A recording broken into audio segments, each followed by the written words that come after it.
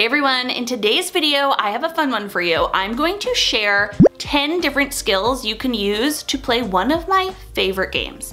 This game is called Find the Fish. Now, I love this game so much because of how versatile it is, and if for some crazy reason you've been following me from the beginning of my YouTube journey, then you might know that Find the Fish was actually the first game I ever shared here on YouTube. The video looks like this right here, and if you feel like watching a very embarrassing video of me, go ahead and watch that one. In that video, I actually share exactly how to play the game, but I'm gonna do a quick overview of that right now. This game is a great one because you can use it whole group, you can use it small group, and like I mentioned, it is super versatile. You can use it with so many different skills and carry it on throughout the year. So let me dive into which skills I like to use this game with, and let's get started. Give this video a like, subscribe to my channel, let's go.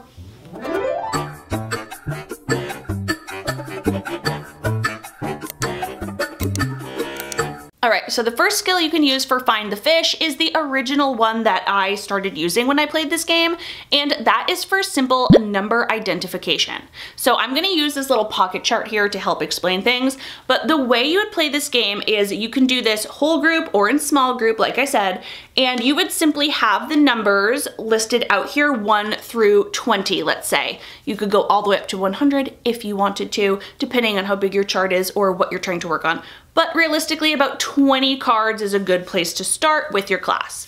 Then you will take a little fish that looks like this. I just printed out this from clip art. It's actually in my number sense unit. You can draw a fish. It can be very simple. And when the class is not looking, you would actually go ahead and hide this fish behind one of the numbers. Oh, you don't want to see it though, obviously. Then all you would tell students is, hey, find the fish. So you could call students one by one. They would have to come up and point to a number and identify it. So they would say, I think the fish is behind number 2. They would take the 2, no fish. Number 5, no fish. Number 4, they found the fish. Now the game really is just that simple. So like I said, you could do this with your whole class, you could do it in a small group. What I next like to do is when we're really reviewing that skill, I like to make little tiny fish on a piece of paper, and I cut them up, and students can either use flashcards, index cards, you can make your own little cards to give them, and they can actually play this with a partner. So you don't even have to be there, but with just 2 people, one student will close their eyes while the other hides the fish and the other one tries to find it. And then they just take turns going back and forth. So now that you get the basic gist of the game, let me go over 10 skills I like to use when playing this game. The first we already did, and that was number identification. The second skill I like to use with this game is missing numbers. So here you can see, I'll try to not get all that glare on there, but it will say 3 blank 5 blank 12 13. You will just go ahead and create some cards with some missing numbers in there. And when students try to find the fish this time, they're actually going to say the number that is missing. The third skill I like to use is for addition. And here you can see I actually have it 2 different ways. I like to sometimes just give them a basic addition equation, 10 plus 4, 6 plus 1. If you're working on 3 add-ins, you could add some of those in there. But then I also like to have some sums here. And here students would have to come up and say an equation that equals this sum in order to flip the card and see if they found the fish. So the third skill is addition. The fourth one, I'm not even going to do another, set of very long and detailed cards that I created, but it would just be for subtraction, and I would do the same exact thing. Either make a difference or make some subtraction equations or mix in both, and students can find the fish. The fifth skill I like to use this game for is place value. And again, with my fancy cards here, I usually like to do this in a couple different ways. You can have drawings of, base 10 blocks with some ones that have to count up what number this is. So 43 and 33. You could have expanded form. And then actually I didn't put it here, but you could also just have the number 79, and they would have to tell you how many 10s and how many 1s there are in order to find the fish. Again, a bunch of different ways to practice one skill. So just to recap, the first 5 skills were all math ones. We have number identification, missing numbers, addition, subtraction, and place value. Now, before I go into 5 literacy skills I like to use when I'm playing this game, I wanted to just share a couple other ways you can keep this fresh. So I, of course, call this Find the Fish because I use a fish, but you could also call this Where's the Whale? Spot the Star. or detect the dino. And of course, instead of a fish, you would have a whale, a star, and a dino that they are trying to find. And again, it's the same game, but it might be a little more interesting to them if they are looking for something new. And of course, I like a little alliteration, so I came up with those. But you could just keep calling it, you know, find the Tyrannosaurus Rex. You can call it whatever you want. Okay, let's quickly run through 5 literacy skills that you can also practice by playing Find the Fish.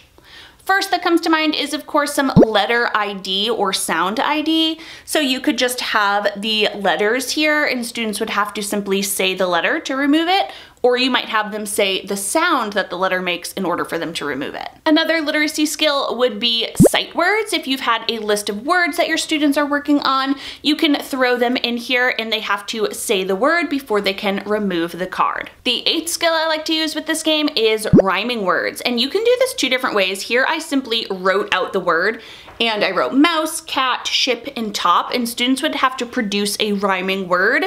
If your students are not able to read these words just yet, or you're wanting to move past, you know, just CVC words, you can easily just throw up pictures here, and you would throw up a picture of a mouse, a cat, a ship, and a top, and they would have to produce a rhyme in order to go ahead and remove that card and see if they found the fish. Skill number 9 would be simple decoding.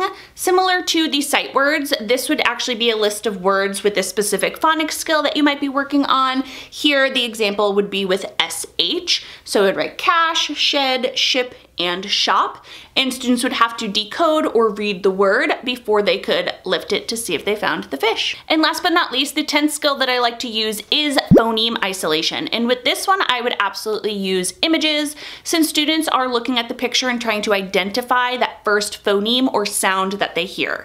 Now here you have my wonderful drawings of a boat and a cat, and I just took the fish.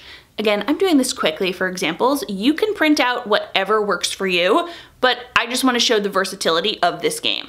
So here students would look at the cards and you would tell them they need to identify the initial sound or phoneme that they hear in the word. So they would say k for this one, b for this one, and f for this one. So there you have 10 fast and easy skills you can practice using the game Find the Fish, or Where's the Whale, Detect the Dino, and Spot the Star. I truly love this game, and I said this earlier, but it's a great one to teach at the beginning of the year just because it's so easy to build upon and keep playing throughout the rest of the year with different skills. So once you get students to understand this game, it's kind of limitless in terms of how many different ways you can play it. To quickly recap the 10 different skills I like to use when playing this game, we have it right here. Feel free to take a picture and pause this video.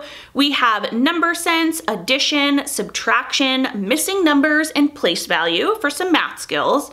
And then for literacy, we have letter sound or letter names, rhyming, phoneme isolation, sight words, and decoding. Now, all those being said, I am sure there are many other ways you could use this game.